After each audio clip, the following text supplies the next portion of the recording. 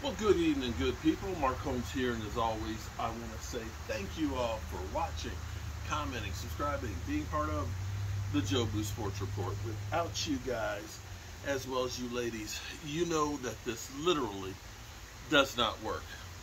Hope everybody's had a great Monday, had a great live stream tonight. You know, you can feel things are beginning to ramp up just a little bit. We've been through, of course, the tragic end of the season, you know, us losing to the 49ers, to watching the Super Bowl again without the Cowboys being there, through free agency, the combine, the draft, a little more free agency, dealing with Catboy, OTAs, and now it's the silly season where there's really nothing going on other than seeing your players doing workouts, you know, workout clips and tapes, and of course all of the ESPN, Fox Sports 1, and CBS Sports, and NFL Network, and all of those guys doing their list and the hype. A lot of people tune out. A lot of people are kind of like, I'll get back to you when things actually start happening. But people are beginning to start coming back a little bit. You know, we are literally 10 days away from some camps opening up. We are about 2 weeks from the Dallas Cowboys tomorrow. 2 weeks from tomorrow, the Dallas Cowboys charter gets there in Oxnard. They'll have the first practice on the 26th. And from then, it's not much time. We're under 60 days before the kickoff of the season. It's hard to believe. We are under 60 days. Wow. I got so much to do between now and the start of the season. You know, we were trying to get the goal was to get the red brick house done by football season, because my wife put it that, you know, when football season starts, you're not going to be going down the country and doing work on the red brick house and things. And that's not necessarily going to be the case. During the middle of the week, I'll be able to do that. Go down Tuesday, Wednesday, come back Thursday for Thursday night football, so I can get 2 nights in. I got my streaming set, so I can actually live stream now from anywhere. So, you know, you work ways to make things happen. And that's where I'm not going to miss my football. I'm getting excited because 3 weeks from now, I'll be in Oxnard. I haven't been to training camp since, I want to say 2018, so it's been several years. I'm sure things have changed quite a bit. First time I went to training camp, it used to be right now where there's houses, used to be where the entrance was in the parking. There was actually trees there, and they had like a cage set up. So you had those who had tickets, you could go sit in the bleachers right there. It was shaded. Now there's a wall there. And so you've got this short wall and, you know, down to the ropes to the field. You know, of course, the players come in on that side, and they have the tented area and, of course, the high-priced seating and things that's over there for extra access. So we'll see how it's changed this year. I heard last time it was $40 for parking, but a little high. But hey, you know, Jerry's going to make every cent out of you. And speaking of making every cent, we're hearing that there has been zero progress in Dalton Schultz' contract. That's not to say that they won't get it done between now and 3 o'clock on Friday Eastern time, but quite frankly, there's really no incentive for them to get it done. Because in fact, the Cowboys could save money on his contract by not signing him to a long-term deal. I know you're saying, what you talking about, Mark? Well, here's the thing. David Njoku just got his deal done. Averages $14.5 million a year. Great money. But you look at David Njoku's statistics. He had under 500 yards in receptions. Dalton Schultz had over 800. You look at Dalton Schultz's numbers, you got to say you're at least starting right there where his ended. They keep him on the tag this year. Right now, it's 13.9. No, excuse me. $10.9 million. It's actually cheap right now for tight end. Looking at next year's cap number, it's going to be somewhere around 13. So technically, keeping him on the cap this year and the cap next year will be cheaper for the next 2 years than what it would be for, like, say, David DeCoos. You don't have the signing bonus, the guaranteed money or anything. The guaranteed money is the contract, the franchise tag. And it only commits you for 1 year. Now, technically, if they were to sign him to a long-term deal, what usually happens is, because you have the signing bonus and the guaranteed money, that's prorated over the life of the contract. So what does that mean? That means they could actually save some cash on this year's cap. You could end up having, say, a $4 million cap hit this year, and then next year it escalates. So you could save some money now and then have it to spend later.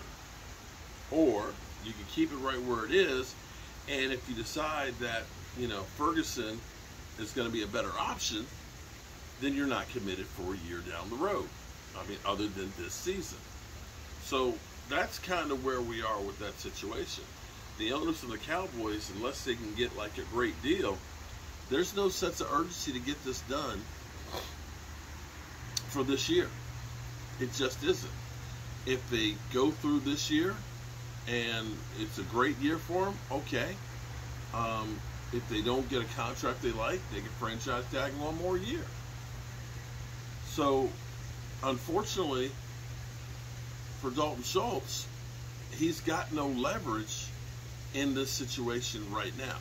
Now, that was different than, of course, when you had, of course, Dak Prescott, where the franchise tag was 32 the first year, and then all of a sudden it jumped up to like 38 and a half. Then you're looking at it and saying, that's a hard number that we cannot absorb. And that's why they had to get his deal done the second year. Same thing with DeMarcus Lawrence. DeMarcus Lawrence, it was going to be like $21, $22 million at the time. So it behooved them to get the long-term deal done. And then, of course, to finally restructure it, down the road, or to actually tear it up and start all over with a new contract. At this point, Stephen Jones, he didn't lie to us. He told us, beginning of the year, we don't look to sign any big-name free agents. We don't. We believe in our own guys. That's exactly what he told us, and that's exactly what he did. So when he says that when Jerry's gone, we'll probably take less chances, we better believe him, because they're not going to take risks. They're not. And they're not going to spend money. I don't know what they're saving it for. I still, in the back of my head, think that it still does not seem cowboy-esque.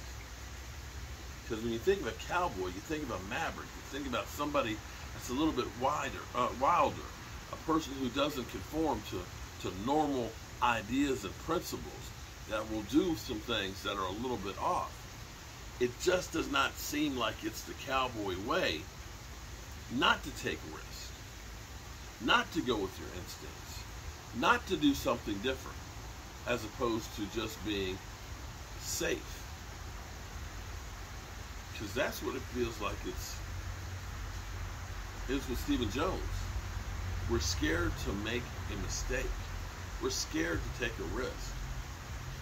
We'll see if it works out for them. I mean, they did take some risks the year before with the Dontari Poes and the Gerald McCoys and the Emerson Griffins and the Clinton Ha-Ha Dixes, but I don't think a single one of those made it through the season, and maybe that's what shaded them so hard at we believe in our own guys as opposed to guys on the street. Now, I don't know. What I do know is I got to get up in the morning. I got to hit the road. I got to see a good old friend of mine, a man that I owe so much to because he taught me so much, my friend Alex. Alex is about 86 years old, and they have an old house that has some termite damage, and I have to look at the flooring in there to see if I can fix it for him. And got to get down in the country and get this house together. Got to get the red brick house going, because I want to be able to watch a football game from there and be able to live stream from there.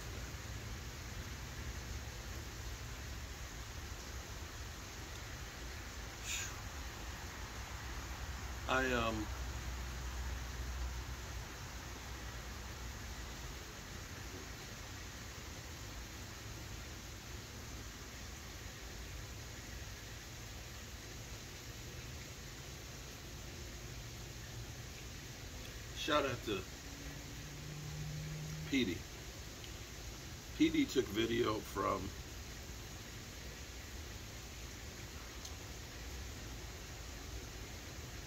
Stuart Morrison's memorial service, and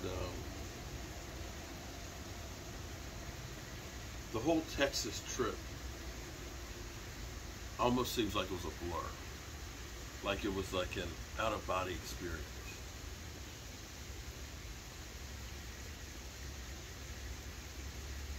I remember when we got to the bar that we were having the memorial service at, they asked me to speak, and I wasn't expecting that. And I don't remember what I said. I just don't. It just came out of me. And Petey shared with me, she taped it, and she shared it with Tracy. And this morning, Tracy showed it to me. And I waffled on whether or not I wanted to share it. But it was very emotional, and it was truly from the heart. When I come out here every night, I tell you to tell the ones that you love them. Because tomorrow's not promised, and you don't know if you're going to have the chance to again. And watching that the first time, man,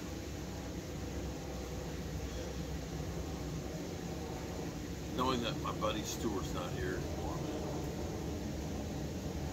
it just hit me hard.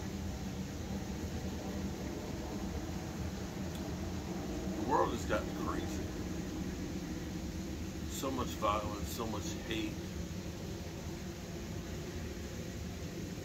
so many loved ones lost.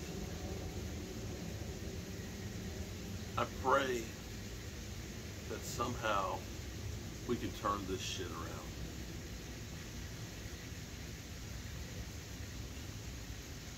Tell the people you love them, because you might not get the chance again, y'all. I love you guys. And God willing, I'll see you tomorrow.